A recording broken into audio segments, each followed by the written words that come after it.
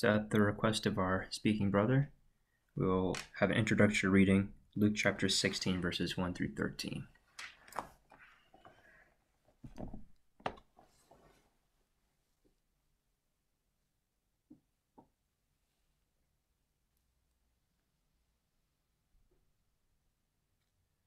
So Luke, Gospel of Luke chapter 16, verses 1 through 13.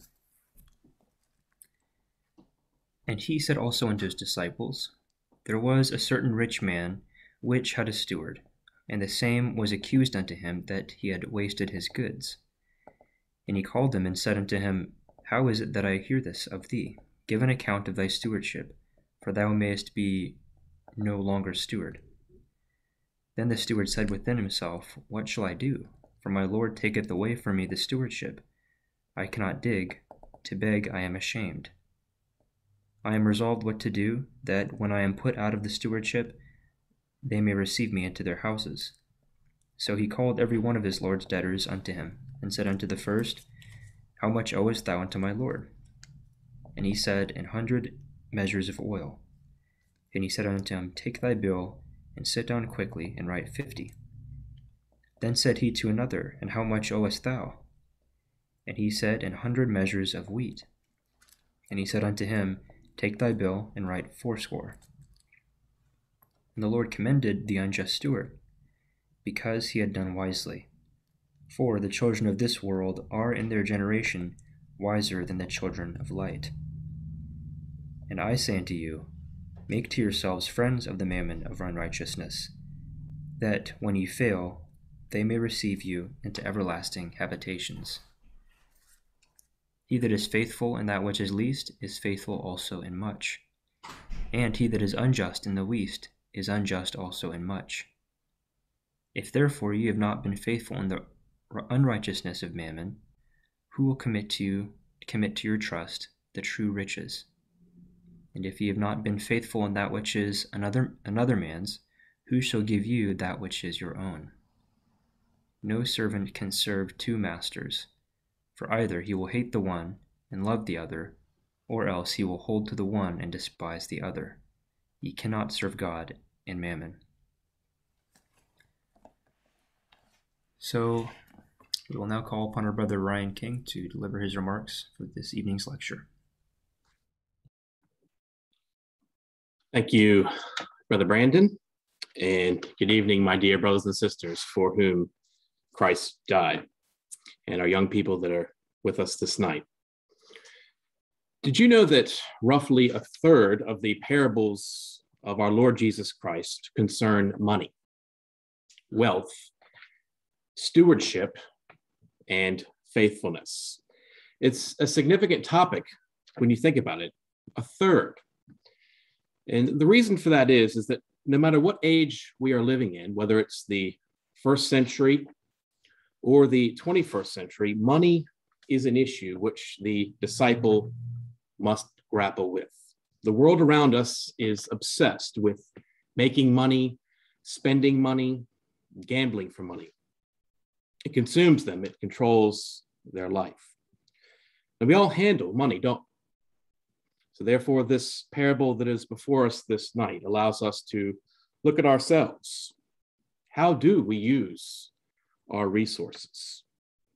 Now, our readings over the course of the next couple of weeks will be in the Gospel of Luke. And this parable that was read for us is only recorded by Luke. We know that Luke is the cherubic face of the representative man, the perfect priest, isn't he? What's the purpose of a priest?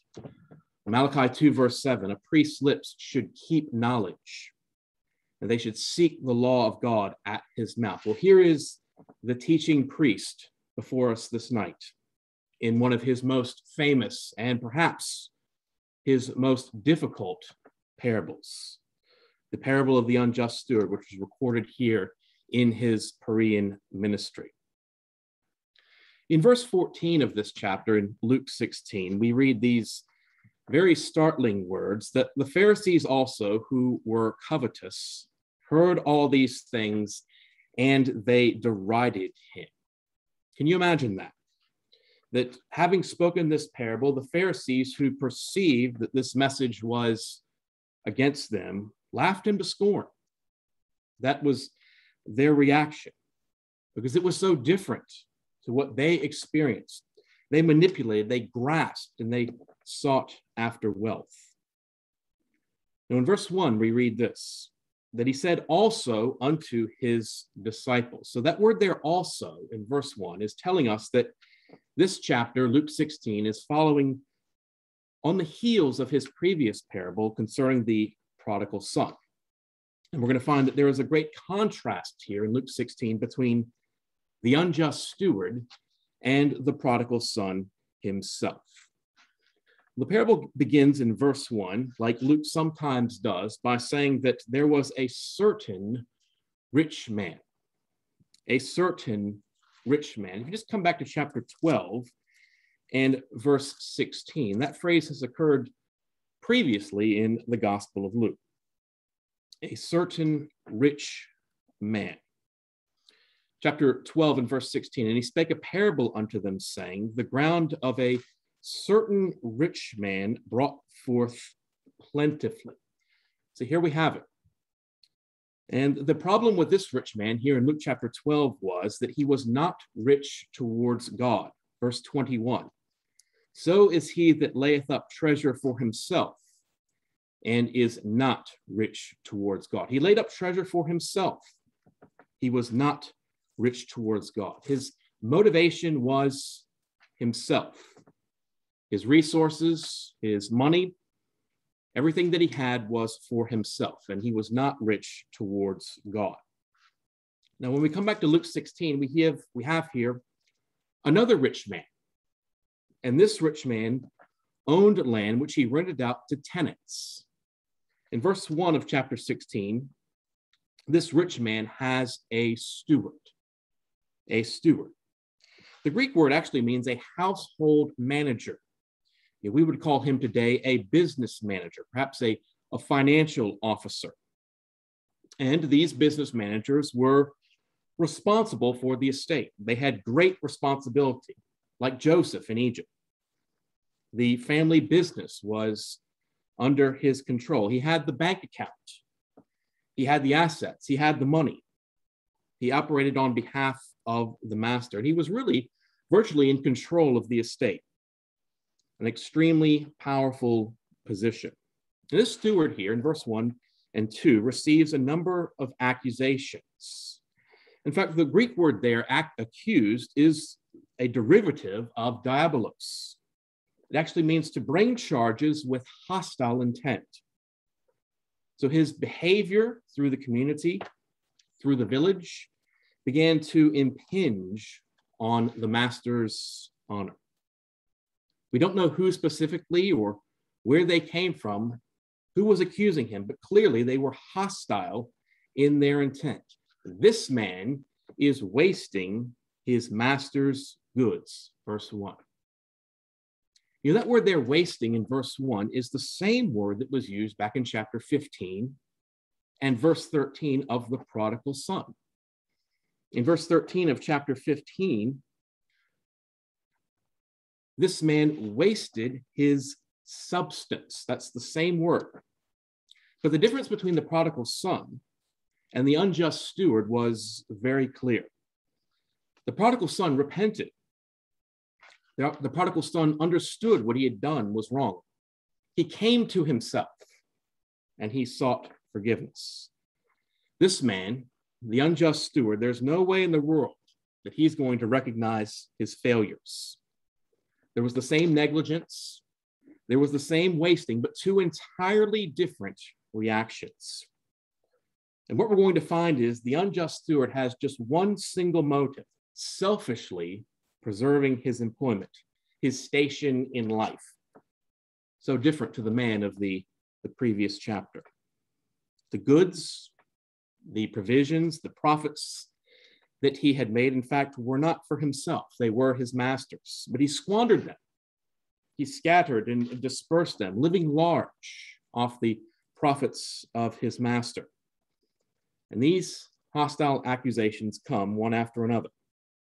And the master learns now of these things. In verse 2, he called him and said unto him, how is it that I hear this of thee? give an account of thy stewardship, for thou mayest no longer be steward. So, brothers and sisters, there was a day of reckoning.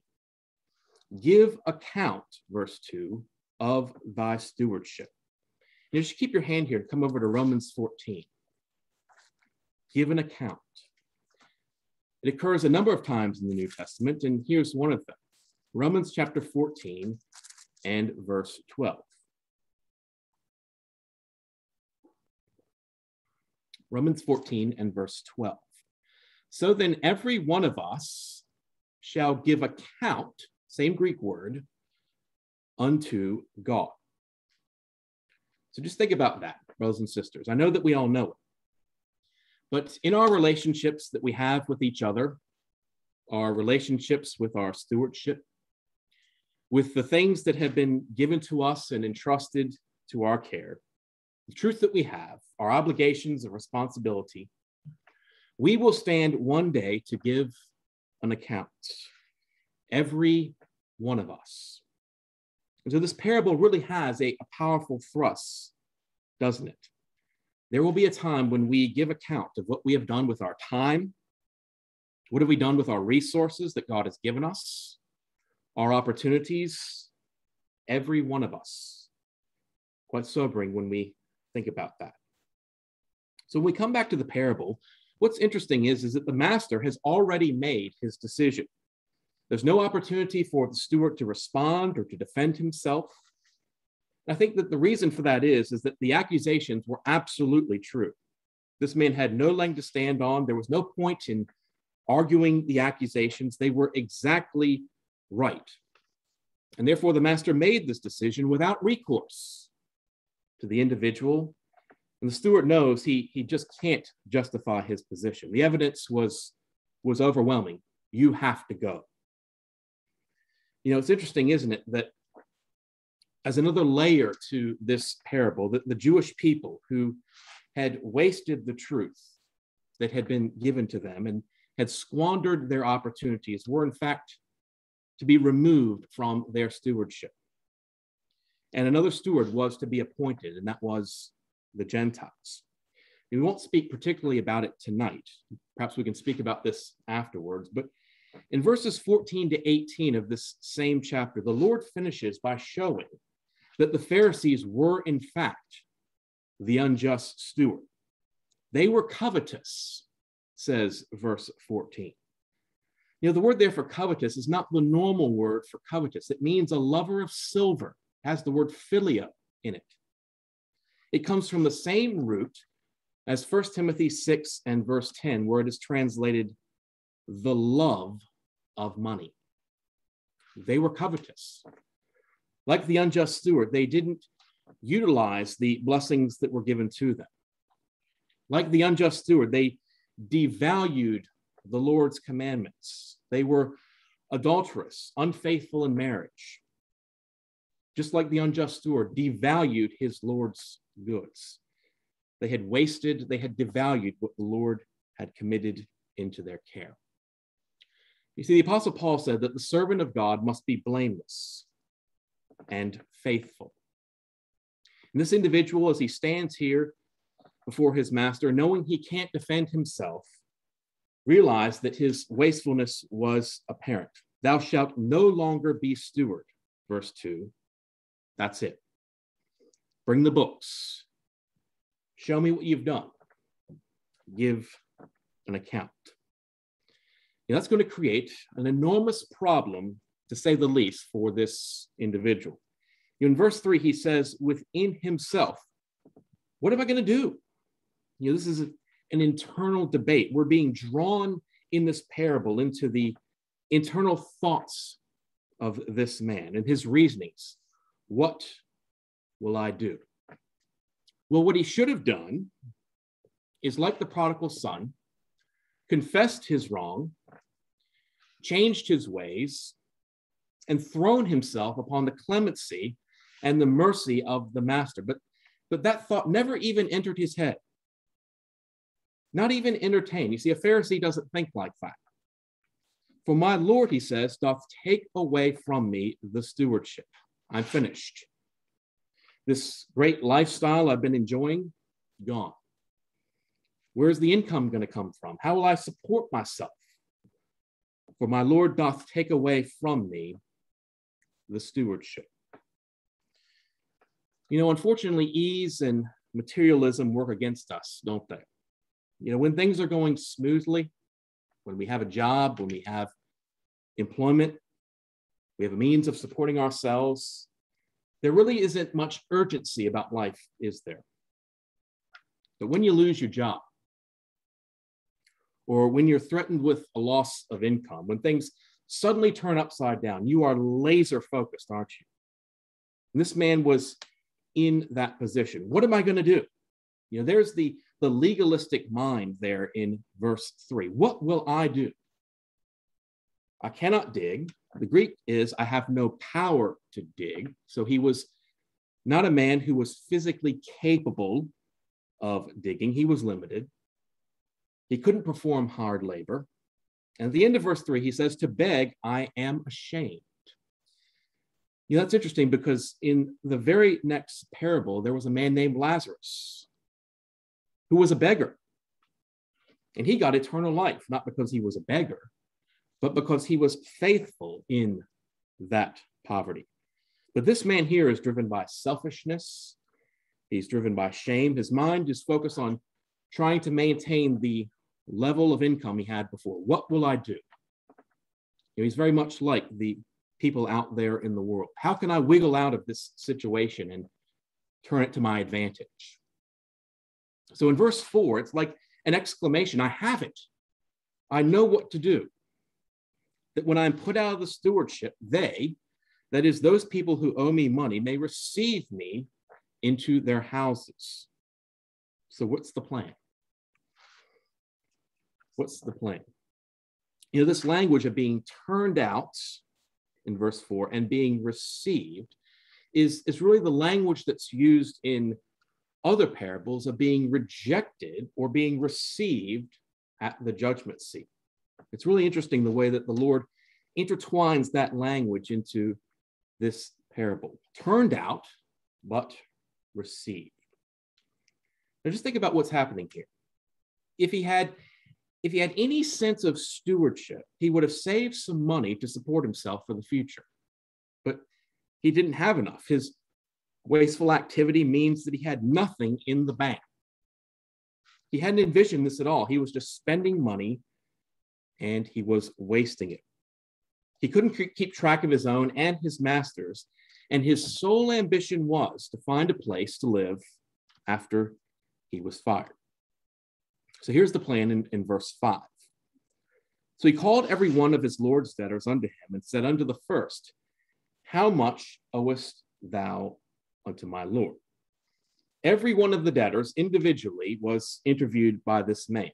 And everything is done in haste, isn't it? Sit down, right quickly. As far as the debtors were concerned, they would have been startled. They haven't even heard the news really yet. This individual knew he had a small window of opportunity before the news gets out. Time is of the essence. Write down quickly. You know, we only have 2 debtors here mentioned because they were probably just examples of all the rest. How much owest thou unto my Lord? Verse 5. You know, that's astonishing. He didn't even know the financial position of the biggest debtor. You know, he's the steward. He's the financial officer. He should have known exactly how much was owed, but he didn't have a clue. It's amazing when you think about it. Now, the amount owed here was rent. It was rent. What happened was that the rich man had this large estate, which he broke off into the various tenancies, so that if you were a farmer, you rented the land off of that rich man. And your payment was part of the harvest when it was available. Each year, the harvest would have changed, and therefore the payment changed. Now, in verse 6, he said, 100 measures of oil. That's 4,000 liters. It takes, according to what I'm told, 146 olive trees to get that amount. A very, very significant amount of payment as rent. So to have that was a significant discount, a significant reduction. Some have suggested that this was his part of the profit, but I doubt whether they would have given an interest component of 50%. The fact that the Lord calls him an unjust steward, I think, means that he was, in fact, just that. How would you respond, brothers and sisters, if you were owed $1,000 and your manager came to you and said, make it 500? How would you feel as the master? Well, we're going to have a very surprising reaction, to say the least, from the rich man in a moment. A large reduction of 50%. In verse 7, he said to another, how much owest thou? Again, he had no idea of the amount. Take thy bill and write 80. So there was a 20% discount here. And you can imagine these debtors would have been absolutely delighted to have the reduction of what they owed. Absolutely delighted.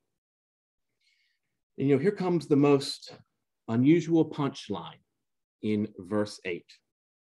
The Lord commended the unjust steward because he had done wisely. Now frequently, the Lord's parables are like that. They have this unusual twist in the outcome. And if you owned a business and you had been defrauded by your manager by that magnitude of income, do you think you would praise the steward? Well, what's happening here? Well, the commendation is not because he did the discount. The commendation is because he did wisely. Shrewdly is the Greek word, very shrewdly. So what's happened? Well, the plan is very, very shrewd, because what it's done is it's really caught up the rich man in the tangle of this whole arrangement. See, by discounting the amount of money that was owed to him, the debtors now would have viewed this rich man as a very generous individual. And so therefore, the Lord faces this problem now of having to save face, because he can hardly go back to the debtors and say, look, I've changed my mind, or I've discovered that there's fraud here, and you're going to have to pay me the full amount. Let's rewrite the bill.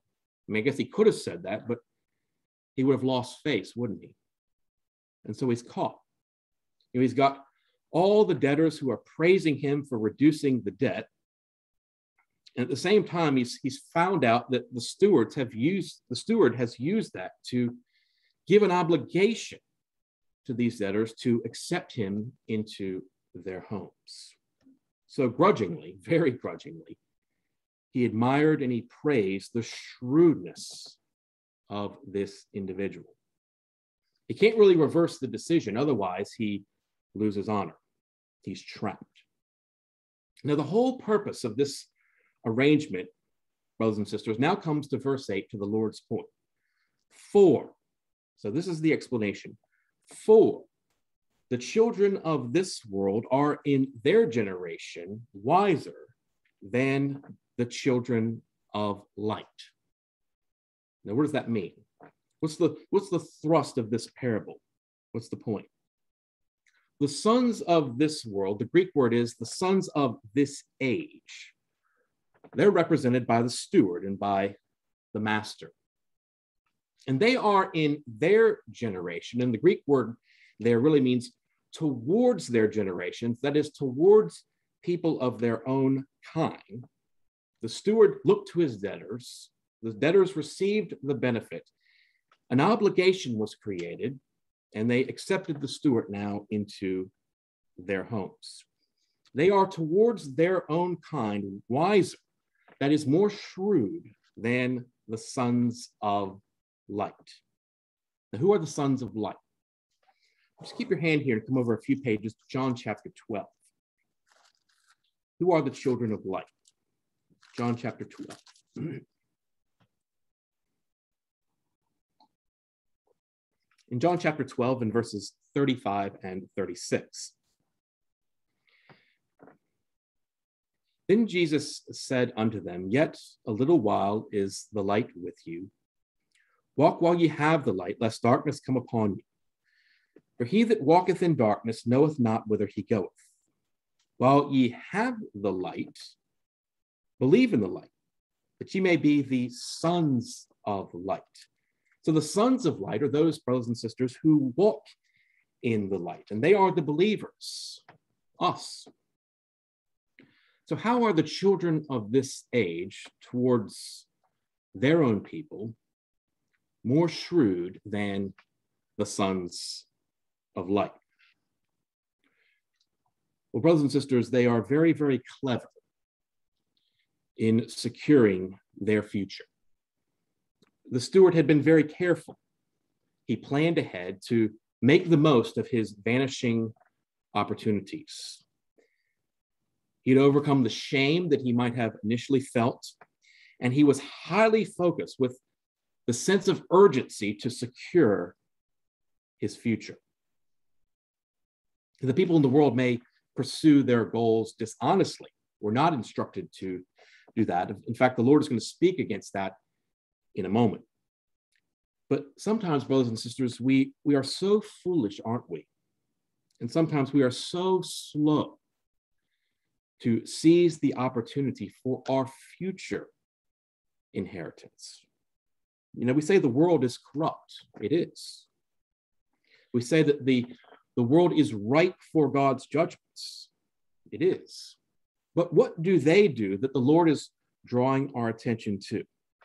Well, the steward here, who represents them, used all his intelligence, all his wit, all his energy to ensure his earthly comfort. He acted wisely to redeem himself. What are we doing, brothers and sisters, to seize our future inheritance? Are we going all out to make sure that we are ready for the kingdom? And if we pursued the kingdom of God with the same vigor, the same earnestness that the children of this world pursue their profits, I think we would be entirely different people, wouldn't we? The people in the world are corrupt, just like the unjust steward, but they are single-minded in doing all they can to preserve themselves while there's still time. The problem that we have as the children of light is that very often we want to have it both ways. We want the kingdom, but we will try to seek security in this life too, through money or through other means. You look at the history of Israel, always halting between two opinions. But you look at the nations that were around them, you can pick any one of them. Take, for example, the Philistines. Their god was Dagon. It was always Dagon. The Ammonites, their god was Molech. It was always Molech. The Zidonians, their god was Baal and Asherah. It was always Baal and Asherah. Look at the history of the Jewish nation. They worshiped Dagon. They worshiped Baal. They worshiped Molech.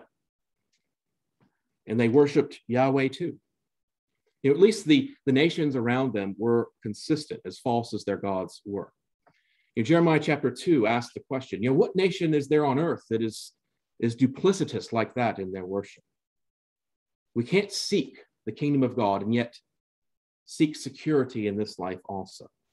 And that is wrong. And that's why Jesus says in verse 13, no servant can serve two masters. You know how in Matthew he says no man can serve two masters. But here in Luke 16, he changes the word. He says no servant can serve two masters. Who's he talking about? The unjust steward or servant. We need to be like the unjust steward in our generations, that is towards our kind, and be single-minded. Look at verse 16. The law and the prophets were until John. And since that time, the kingdom of God is preached, and every man presses into it. And the word presseth there means with violence. We have to have a determination that almost borders on violence to grab the kingdom and never let it go. To be like the unjust steward who did whatever he could to seize his opportunities. We must press into that kingdom and never let it go. But we often don't. We lack the energy, the focus that the sons of this age outside have towards their goals and their requirements. That's how they're wiser. We sometimes are slow to seize the opportunity. I mean, how often do we say to ourselves, I'll start tomorrow? We're very slow to become focused, slow to see the urgency or the need to give an account at some future time. So verse 9, he says, but I say unto you. So the rich man said this. The rich man commended the business acumen of the unjust steward. But I'm saying this to you, my disciples. Make to yourselves friends of the mammon of unrighteousness, that when ye fail, they may receive you into everlasting habitations. Now, what is he saying there in that verse? I say to you, in fact, the Greek is, but I say unto you. He's going to make a single comparison that just as the steward used the money to secure favor from the debtors, Jesus is now going to exhort us as his disciples to use our resources to secure God's favor. So let's just take this bit by bit. Make to yourselves friends. So here is something that each one of us, brothers and sisters, needs to do for ourselves. It's personal. Make to yourselves. The truth, at the end of the day, is a very personal thing. No one else can do it for you. No one else will do it for you. Make to yourself. Now, who are the friends that we have to make?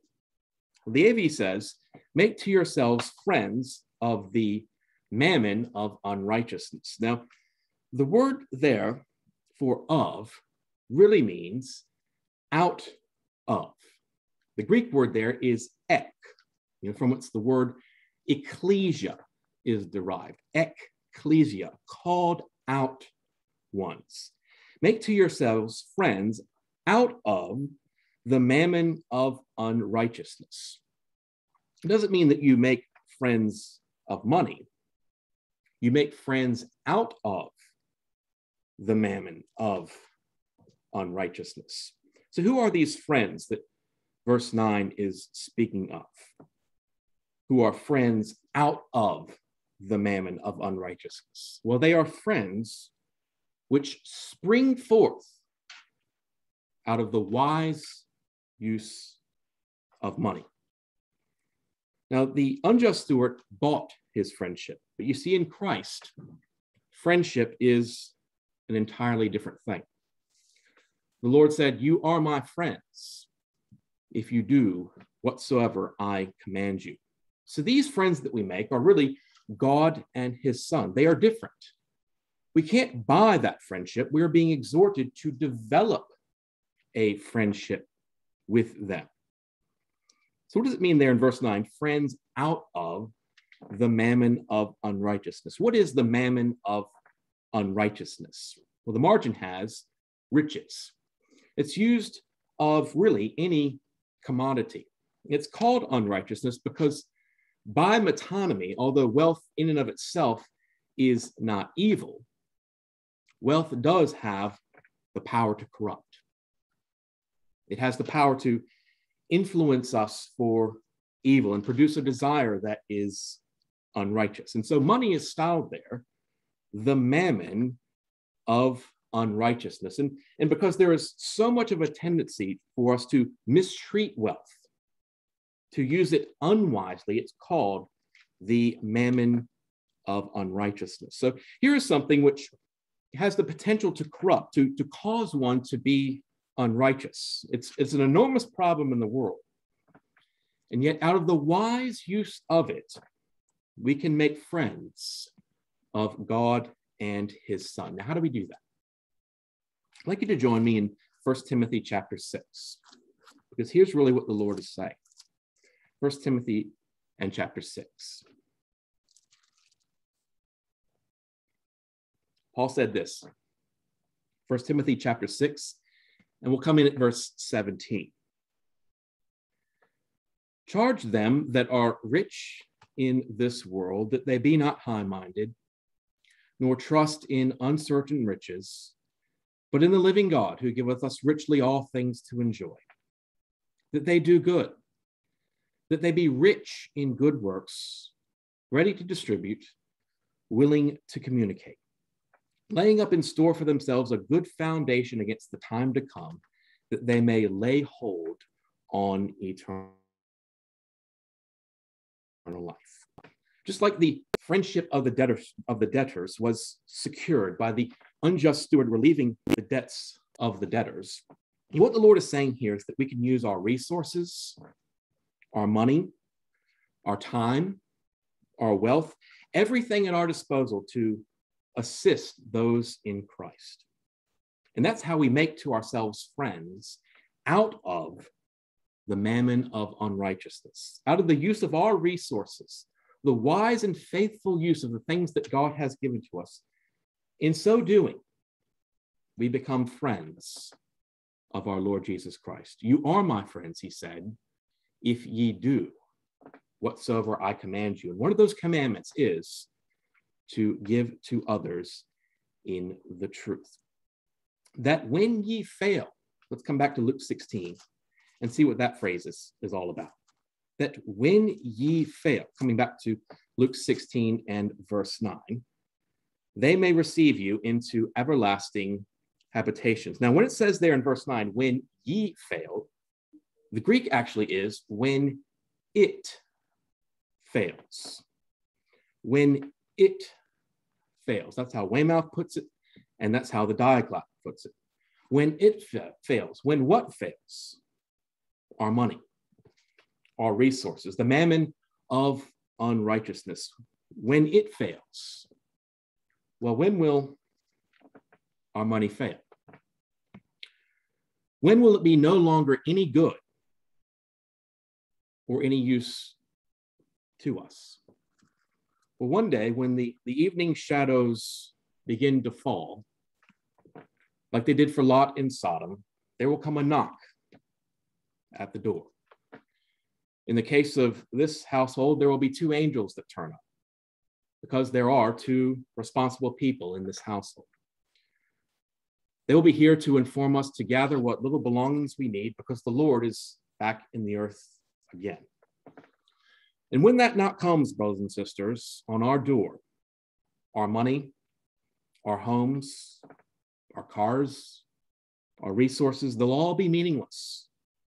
It will fail. And it will be too late to give our money, our resources in the service of the truth. It will be too late. So what this is requiring for us in the Lord's words is that we must be faithful and generous with it now. All that will matter when that knock comes is the effort and the resources that we have given in the service of the truth. Now, if we are able to do that, what is the Lord saying will take place? Well, it says they. Now, who are the they of verse 9? Well, they are God and his son, the friends that we have made out of the wise use of our money. Like Abraham, we have become friends of God and the Lord himself, that they may receive us into everlasting habitations. That's an interesting paradox. The word habitation there is the word tents. It's used of the tabernacle elsewhere. So we have everlasting tents. And it's a paradox because tents don't last forever, do they? Tents are used in the scripture for a temporary abode, strangers and sojourners. And in Old Testament times, when you welcomed somebody into your tent, like Abraham did with the Elohim, it was a mark of true hospitality, of true friendship. Abraham's tent, according to Jewish tradition, was always extended far out to accommodate as many visitors as possible. It was a mark of true fellowship. So what verse 9 is saying is this, that if you use your wealth and your resources and your time and your opportunities to assist others, and you give yourself to that, when the kingdom age comes, the Lord will shake your hand in the kingdom of God and will welcome you into his eternal habitations. The unjust steward wanted an abode that was temporary. The Lord is saying that by wise use of your resources, he will give you an abode that is everlasting. And your liberality will be recognized. And he will say to you, well done. And you will stand with me in everlasting life. What a wonderful picture that is. What an amazing picture that is. So the Lord continues in verse 10, in absolute contrast to the steward. He says in verse 10, he that is faithful in that which is least is faithful also in much. And he that is unjust, and there's the contrast, the unjust steward, he that is unjust is the least, in the least, is unjust also in much. Don't imitate the unfaithfulness and the folly of the steward who squandered his Lord's goods, who didn't realize the urgency of the times. He wasn't faithful. The Lord wants us to learn from the unjust steward that he did whatever he could to survive in his dire need, verse 8, but he also wants us to learn to be faithful in our duties, unlike the unjust steward, verse 10. And to grasp the point, brothers and sisters, that the work in the truth, in the small and the insignificant things, is noticed by Almighty God. The least of things, the small jobs in ecclesial life, the small favors that we need to show one to another. And what the Lord is saying is that if you can't demonstrate faithfulness and commitment in the smallest things, then how are you going to handle the big things in the kingdom of God? I mean, if money, if you think about it, it's the least, it's the smallest of the disciples' worries. If you can't be faithful in that, then how are you going to handle the large responsibility of being equal to the angels in the kingdom of God? But if you are faithful in the small things, he says, you can also be faithful in the big things. But, verse 11, if therefore you have not been faithful in the unrighteous man, who will commit to your trust the true riches? If you have not used your wealth and your resources to assist and to move forward the things of God now, then how possibly, said Jesus, are you going to be able to manage the true riches? Now, this is very, very sobering. And this is where we need to look at our lives. What are we doing with the blessings that God has given to us? Are we like the unjust steward who is focused on immediate consumption, serving ourselves? Or are we taking those things, small though they may be, and giving them in the service of the truth? Verse 12, and if you have not been faithful in that which is another man's, who shall give you that which is your own? You know, we're being offered the responsibility, brothers and sisters, of ruling the world one day, of managing cities, of transforming society to one that is godly and one that is holy. It's an amazing work, but it requires faithfulness now in what is truly a day of small things, in a day of opportunities that we sometimes squander. And the qualities and the characteristics that we are being asked to manifest now may be in small things. They may be in unseen things. How are we managing that? You know, small thing like bringing up the truth to others at work, picking up the phone and calling someone who may be lonely, a word in season, a cup of cold water. Are those things important to us, brothers and sisters? The small things, the least things, are we faithful in them? You know, the opportunities that we have to serve in these times are very often in the little things, not the big things. There's a hymn which says, the useful, not the great, the thing that never dies, the silent toil that is not lost, set these before thine eyes. If you've not been faithful in that which is another man's, who shall give you that which is your own? They are really sober warnings as we think of the Lord's words this night. And he finishes off in verse 13 by saying, no servant can serve two masters, for he will hate the one and love the other, or else he will hold to the one and despise the other. You cannot serve God and mammon. You can serve God, though, in singleness of heart. If you take what he has given you and give it to others and become a slave to those things, that needs to be our focus, because we cannot serve both. We are stewards, brothers and sisters, every single one of us.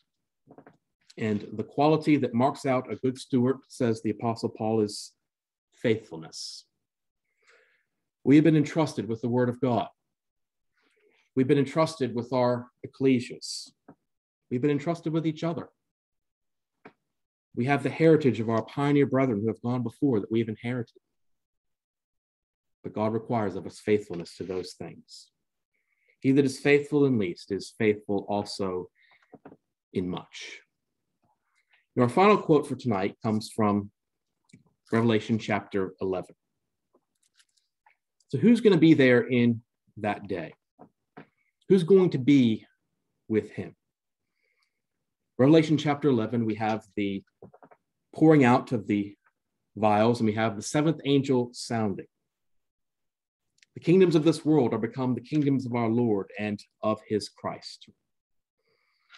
And we read there in Revelation chapter 11 and verse 18, the nations were angry, and thy wrath is come, and the time of the dead that they should be judged. And thou shalt give reward unto thy servants the prophets, and to the saints, and to them that fear thy name, small and great. Of course, that's New Covenant language, isn't it? From the least unto the greatest. The small as well as the great. So who's going to be there in that day with them? Great men like Abraham, Moses, and David will be there, of course. But the small are not forgotten. In fact, the small are mentioned first. And whenever that phrase is used in the apocalypse, the small are always first. The little things that we do, the wise use of our resources, no matter how small they may seem. The elderly sisters who keep the truth faithfully in their declining years. The little battles that you win for the truth each day, which others may be totally unaware of, they are not forgotten by God. He is not unmindful to forget your work and labor of love. No matter who you are, both small and great will be rewarded. And we remember as we leave this parable tonight that we follow the Lord Jesus Christ, who was always faithful, who gave everything he had in the service of his Father. And one day, he will return and he will meet his friends. One day, we will give account of how we have handled that which has been deposited into our care. May it be, brothers and sisters, that when he does come, that we may be found faithful and given rulership over that which is much.